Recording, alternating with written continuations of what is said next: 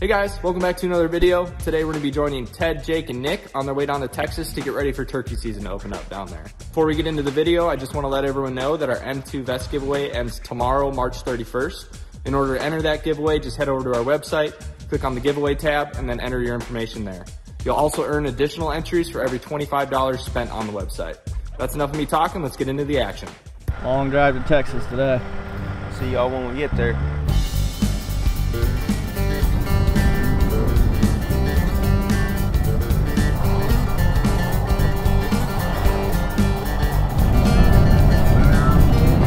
Made it to the Andrews compound. There he is right there. Fancy to see him here. Getting washed down, buddy?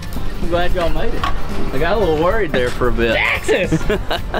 Doesn't look much different, does it? No. Looks pretty much almost exactly the same. It'll look southern. Warb's in there, you know, Looking away. editing away. Me and Pop are sitting back here on the back porch watching baseball and enjoying a beautiful Sunday. What? Easy now, Ward. One stuffed potato at a time, man. I'll probably have some of these at some point again. Oh, some of them cookies, huh? What have we got going on in here? A whole lot of good. Color. A whole lot of colors. Vegetable colors, potato colors, mac and cheese colors, stuffed chicken colors. And that's all you need to know. Homemade mac. Homemade mac and cheese. Yeah, that right stuff there. is gonna make your tongue slap your brains out there. That's good stuff. That's what I'm saying. You just sit down and eat, boy. I'm gonna film you. Oh, that's meat, boy. Spring is in the air, baby. Big old butt. What are they? Oh, I don't know. There they go. That's cool right there. Look at them. After wherever they are, they're looking free. Looks like Working them over like a cutting horse. high fence things. We're in Longhorn country now. It's starting to look more and more like Texas. Nick just dropped Warb off at the airport. We're about to meet him at his deer lease here, and I think we're going to try to smash some hogs here in the next couple days, and maybe try to do a little turkey scouting for his dad. I think it opens up on the 1st here, so we'll be out listening for turkeys to gobble as well. Hopefully Dana can put something down opening weekend. They've been getting a bunch of pictures of turkeys and hogs on their cameras, so We're gonna have some turkey tags to fill here coming up. might get a little bonus hog to bring home. My dad would be pretty tickled if I bring some hog meat home. Last time I did that. I got a feeling you're gonna have some hog meat to bring home to us. It looks like it. Texas. Welcome to the deer lease. Thanks, man. I'm glad to be here. This looks like a beautiful place. Good to be home, huh? Oh, it feels so good. We already welcomed ourselves right in. Good. Went and had a little walkthrough. We saw all the history. You've hunted here for a long time, haven't you? 20 years. Pretty sure I saw a scorpion go into the house just a minute ago. Good chance there's probably some in the house too. I guess we'll get unloaded then. What's the plan? Are we gonna kill something tonight, you think? Yeah, I think we're gonna try. I think we unload, hop in the truck, and take a little spool around and see what's going on. Figure out what we're gonna do for the evening. Probably see some turkeys while we're out there. Sandy stuff. What's this feeder? This is a feeder made specifically for turkeys. Just fill up this bin, top opens up. It's got a little slit and it's just gravity fed. And you got it to where, so they'll just pitch up there on top of it and scratch corn and maize out or whatever, and so they can get up there and eat and not be harassed, things like that. They seem to like it. It's pretty cool watching them fly up on top of it and walk around up there and eat. You ever shot one off the top of that thing? I have not, but my granddaddy did one time. He shot it right off the top of it when he was, I think he was 92 when he shot that one.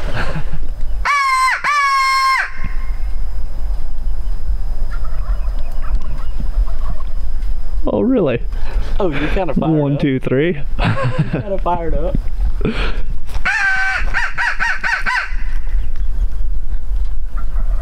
Okay. That's a Rio Grande then? That's Rio Grande, baby. You gotta love that. Well, that was just too easy. Yeah, they're loving this weather. Hit a screech and see what they do.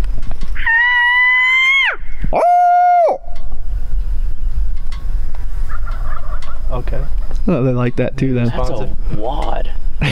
sounds like 3 or 4. If you look out that way, you can see the opposite ridge, and in there is where that big canyon's at. And you come sit right here in the mornings, or in the evenings too, and you'll just hear them gobbling all up and down it, as far as you can hear, really. They kind of moved in.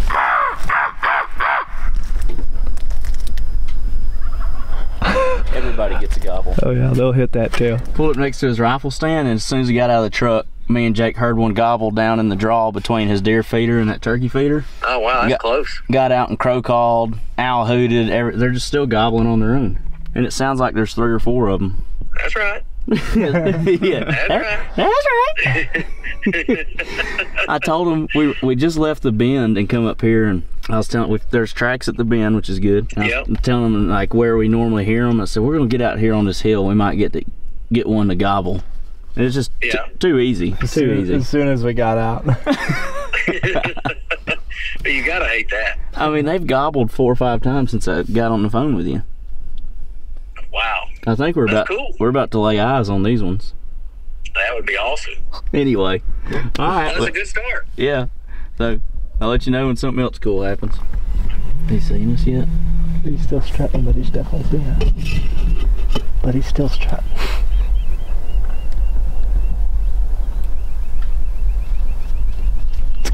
Oh, there he is. There's a couple of them there. It just feels right. Just let it happen. Can you see any others? I could before we got through this opening. There's a couple other shutters to the left of them. Things are going pretty well for us. We've seen, this is I guess the first turkey. We just saw a hog back there. It was just right across the property line. I don't know how many different turkeys we've heard, but I don't know, it seems like a lot. A few different groups. There's a lot of sign we're finding, tracks, strut marks. Could you see him very well too? Yeah. Ted and I's first Rio Grande. First time we got to harvest some with our eyes. I think we're gonna kill some hogs tonight too. It's super cool out. We can go ahead and head back and go try to slip in where I think we can kill some hogs. Slip and slide in. I like the sounds of that.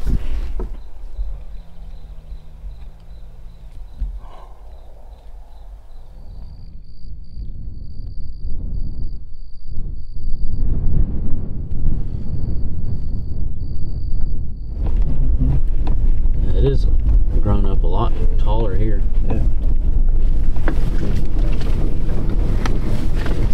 Texas. He told us when we got him out, headed out here, he said, if you ain't baiting, you're waiting. He's just smiling ear to ear. See in the hot box tonight. At least the wind's kind of yeah, good. Yeah. You crack that door open. Of course, got it tunneled right through here. We've been in Texas for what, 3 days now? Yeah, this is the 3rd day, first day of actually doing, really seriously trying to do some sort of thing. Now Nick, that's a whitetail, okay? We can't kill that one, okay? That's one of the only things we can't kill. Whitetail at the feeder, boys. Last night we went to Nick's lease because his dad wanted us to do a little scouting. It opens up on Saturday. That's a couple days from now.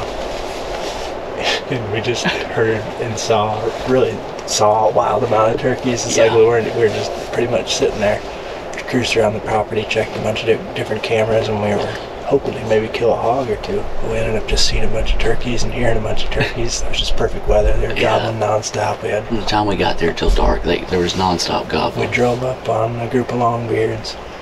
Then we were sitting feeder for hogs. Had a shutter come up there. And we had 4 of them walk right down the road past us, and they roosted around top of where his truck was at, so we made a big loop around to try not to spook them. And then there's 2 more longbeards roosted, like where Nick has literally never seen turkeys in 20 years roosted. Yeah. So things are looking good at the Andrews ranch. At the Andrews lease. I think we put our eyes on 10 different longbeards and heard 2 or 3 others that we didn't see. So his old man will be out there this weekend, and I'm sure you'll hunt through with them at some point this season. But we're at a buddy of mine's ranch just a little ways down the road.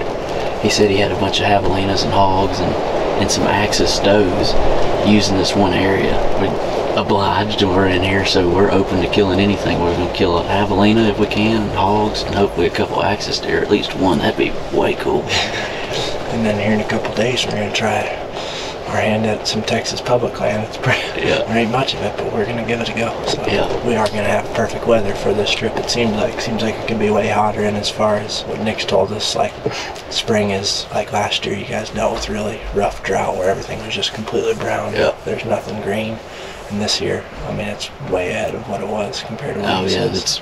It's prime right now. It's beautiful. I mean, there's all kinds of different flowers. What is that blue one? That's your state flower. The blue bonnet. The blue bonnet. Yep. There's all sorts. And all those red ones, those are all Indian paintbrushes out there. Pretty cool. I haven't turkey had anything like this, so I'm excited to do that here in a couple days. We better keep our eyes on the feeder though here.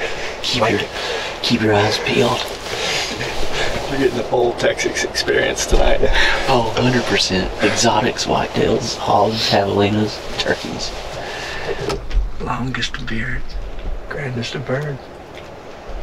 I mean, this is just a game-rich environment. Looks like he's eating that corn. No kidding. Oh, there's a hen right in front of us. Oh yeah, right here. What? Oh, she's on the run now. She said, "Come here, Daddy." How neat is that? Those are the axes out across the field. Yeah. Oh yeah, baby. We got axes foot dead. We're good. Should we shoot him? I don't see the axes, dude. They're going. Oh, okay, I got him. I mean, surely they're gonna come in here, right? I mean, you would think they might get a little further left and we might be able to see them better. We probably ought to just get ready, Jake. You want to try to crank him over there, is what you're saying? And right here. Yeah. This way. I'm not on him yet. Okay, I'm on him now. Those are whitetails right there. I think they all got out of the field. Just see if they filter back out into the field. Alright, so we've had turkeys and deer coming in and out of here nonstop. And our buddy thought that he only had 3 longbeards on this property. But we just had 5 at 30 yards strutting around and gobbling. 1, 2, 3, 4, 5. There was 3 of them come out right here on this edge, or they were about to leave the field, and I just mouth yelped to them, and they come right here at 10 yards, and they're standing there strutting. And then the other 2 didn't like it, so they come over here and just start running each other around. I think at one point we probably had 7 or 8 deer at the feeder, seen 2 or 3 hens, and we saw the axis does that were trying to kill, but they skirted the field and got out in this mesquite flat. We're hoping that eventually they'll filter back out this way. All the whitetails kind of left. So there's like 8 or 10 whitetails under the feeder when they come through, so we're hoping they circle back. I think it's important to note too that season is open, that Chase just isn't hunting these turkeys here, so we gave him a little calling just to entice him over here to get a closer look. That's pretty cool. Entertain ourselves a little bit. just to, you know, get the blood pumping. I think technically in Texas, we could have killed them with the rifles. We have tags, we could have killed them with the rifles, but we're after axes. Axes, and hogs, maybe a javelina. But yeah, Chase isn't hunting them. He's not seen the numbers he likes to see here, so. And he knows his neighbor just across the creek already killed 2 longbeards. So he's just not gonna hunt this property, which is really cool. But it looks great, like they should have a good hatch here. I mean, there's great cover, brood rear, and you said the hatch hasn't like been great here in the last couple of years, and that's why. Yeah.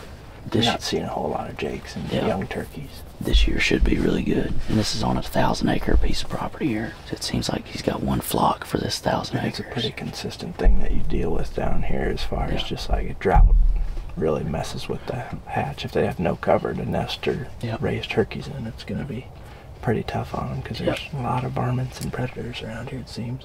And then when we're in drought, we don't get the grasshopper crop like we usually do. And I think that's a really big food source for these young poults when they're, you know, trying to get to where they can survive. But been a pretty cool evening so far. Hopefully the maxes pop back out. Of course, I mean, the feeder just kind of concentrates everything right in front of you. It's definitely, I mean, it's the culture and the way things are done. There's a hen under the feeder now too. But there is opportunity to do all kinds of stuff that, you know, you don't have to, like where we're going to be turkey hunting here in a couple days. That's not the case. And then Chase's buddy, he's Guiding for what? Free range all that. And he guides free range elk hunts in West Texas. Literally about anything could show up at this feeder. Yeah, no, we have no idea what's gonna pop up. We've seen about all of it. Yeah. Hopefully not. Yeah. There's a big surprise. I hope there is.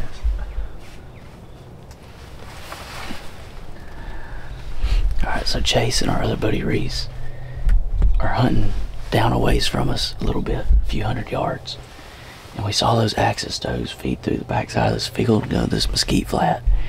And they fed. He just texted me. We heard him shoot. He just texted me that they killed one of them axis does. We're on the scoreboard. They were walking in the road and I was like, all right, I'm just gonna go kill one real quick. I'm just gonna go sneak in the river and kill one. And so he did say, I grabbed the gun. He did say, I kind of feel bad about this. I'll see you later. Yeah, he's like, I kind of feel bad about this because like I'm being selfish. But then again, I was like, I just want to eat one, yeah, honestly. and then I was just like, hang on, these got loose from somebody else. We might as well just kill them. Who cares who can kill them? Yeah. And so I was Right on. Hey, that's a hunt. Yeah. Hey, let's go get some taters and salad and call her good. They call it good. Cooking with Nick coming in. All right, so we got this fresh Axis backstrap right here, and we're gonna cook it up on the grill with the pineapple marinade and the jalapeno butter. But Chase here is the one that killed her. What happened? Like, where did these axes come from? So I'm pretty sure they got out from somebody. They obviously got out from a high fence. And we're on a river, so they're traveling down the river. Put you boys in the spot, but they I kind of intercepted them and kind of took over the game. So I went ahead and shot one, but we don't want them in there with the whitetails because they're obviously competing for resources for them. So we'd rather have them. I'd rather have big whitetails than growing axis. People probably think I'm crazy, but so yeah, we did good. There's what, 2 more running around. Y'all said y'all saw 2. Yeah, there's 2 more for sure running around, and they're an invasive species, so they'll kind of just take over and bully your whitetails around. Since they're an exotic here in Texas, you can just kill them any time of year. It doesn't matter, whatever you want to shoot them with, you just can kill them. And it's awesome because they taste phenomenal. So we're gonna get on some of that this evening. I never had it, so I'm looking forward to eating some of it. It is so good. Then this one was a little bit smaller than normal, but she's gonna eat so good. It'll be fire. So we're about to have this party. It'll be good. I can't believe I just said that. You got here the heart. That was a can Just gonna fry it in butter and garlic and put some salt and pepper on it probably.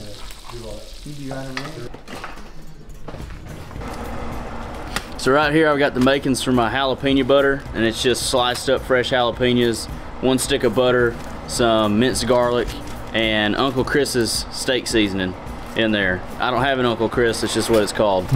So if you've seen the cooking video that's on Instagram of the venison, grilled venison with jalapeno butter, that's where you'll see this. But anyways, I'm about to throw this on the grill and just kind of set it off over here to the side and let it kind of do its thing.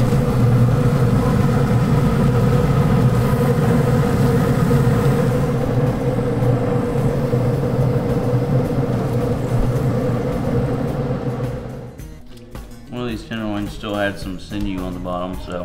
Where's the toothpicks? a little charred. Yeah, let me see. One of those. Sweet. And it's tender. It's tender. It's different. It's good. That's pineapple juice, huh? It almost has a little pork taste to it. Like It does. It kind of does, yeah. Get right in it. You just get right in it. Let me get one of them pinos set on top of it.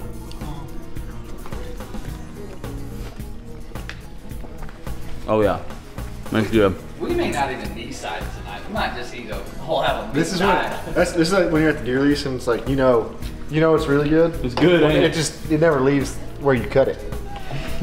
It doesn't need it, but it doesn't hurt it. And we just did kill this thing 2 or 3 hours ago. That also helps. That also really helps. All right, now I gotta try one without. We gotta try one without the. What's the best? Which one is the best? I like it with the jalapeno butter on it. Oh, jalapeno butter's got to be on there. It's kind of just a staple at this point. All right, so that's gonna do that. The end of this video, if you will. We've got all this Axis backstrap cooked up, jalapeno butter and whatnot, and we're about to jump in on this and get after it. Thanks for checking this video out. Hopefully the next video you're gonna see, we're gonna be chasing turkeys here in Texas. So stick around and maybe we'll have something like that. Other than that, get out of here.